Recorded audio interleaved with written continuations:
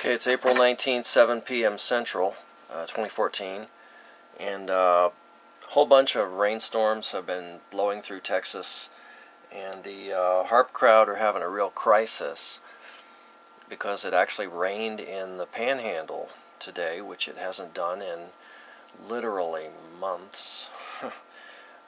So here is a capture of the HAARP signal that's active right now at 7 p.m. Central. And I just thought I would stretch this out and show you again that it's, you know, some kind of high frequency complex AM modulation. Has these short bursts. Of course, now I'm not sure how much of that is above the 60 megahertz digital sampling rate. It may be that this is a frequency modulated signal and part of the frequency range goes above the sample rate of this scope, so that's unfortunate, but I think it's about 12 to 18 megahertz, and it's obviously got some AM modulation. And then as we step down, here's this 40 kilohertz modulation again. I can measure this real quick for you. I'll just pick one there and one over here, and it says 45 kilohertz. Okay, so there's 45 kilohertz modulation.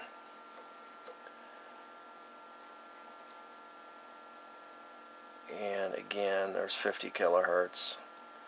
So there's nothing conventional about this signal. It's just a really bizarre thing. And like I said before, you know, the ionosphere is pumped up, and then at some point the ionosphere goes bang and comes out with this low frequency you know, kilohertz type signal.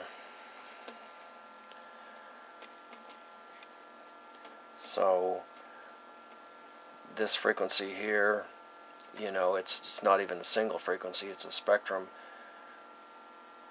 But I'll just get some kind of, that could explain why the cloud patterns are so weird looking.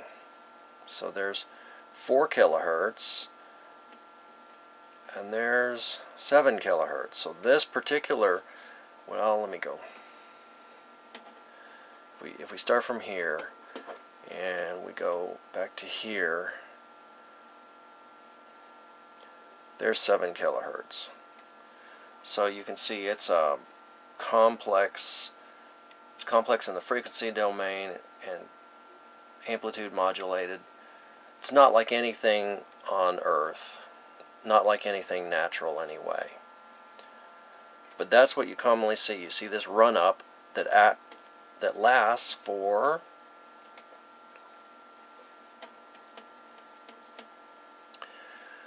oh gosh, look, 2 milliseconds. So this run up with the high frequency energy charging is a couple of milliseconds, 500 hertz rate. But there's a full,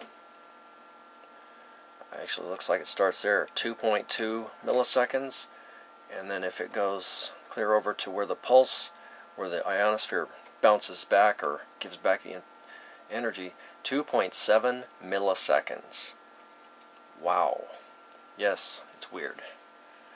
But I believe that is a live HAARP signal because of the rain that's just blown through the area. And right now we're having a lull because of a HAARP downburst, which began in New Mexico. Okay, hope that's helpful. Thanks.